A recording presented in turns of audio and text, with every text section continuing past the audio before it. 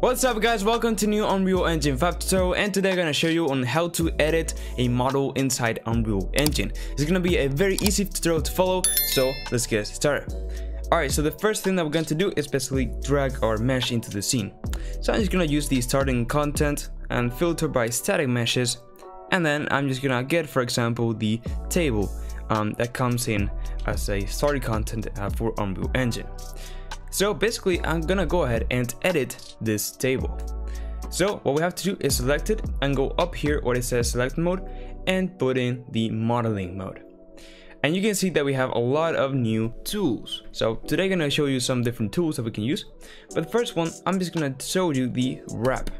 And it's really cool because basically, if you can see, there's already some deformation being applied. So you can see there's like two tables. One is an hologram transparent thing and one is the actual mesh. Now the hologram is just to show the original mesh, okay? So it's easier for us. So you can see that we start rotating. You can see how the table basically starts actually deforming and creating this really cool shape.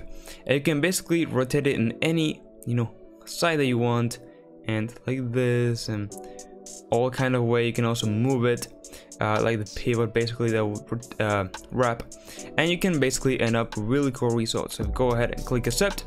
You can see how this table has ended being really cool. So let me show you the next one, the next tool that we're going to learn today, and it's the Lattice. So basically this will allow us to modify the model in a lot of different ways very easily. So you can see that basically a grid in 3D has appeared. So we literally can just go ahead and select just by dragging and holding different pivots on this grid, and we can basically start moving it to basically deform the table in our needs.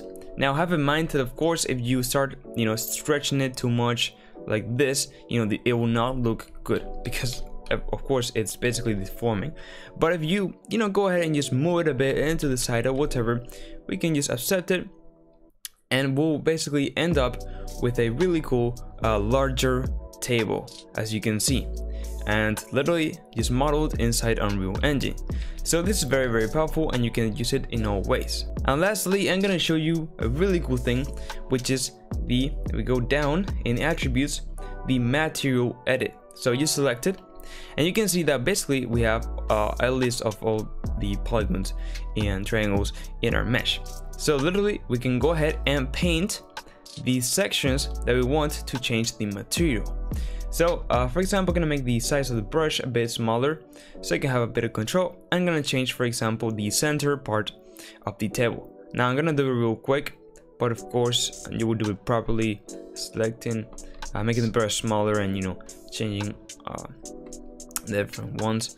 But there we go, we kind of have selected now the area that we want to change. So literally right now in materials, just go ahead and add a new one, and then we're basically going to put, for example, just a wood material. So I'm gonna go ahead and select it, and then in active material we're gonna select the wood one. And now if we go a bit down into material edits, we can assign the active material into our current selection. So we go ahead and click it, you can see how it actually has appeared. So now we go ahead and hit accept, and we press play, and I go closer into here.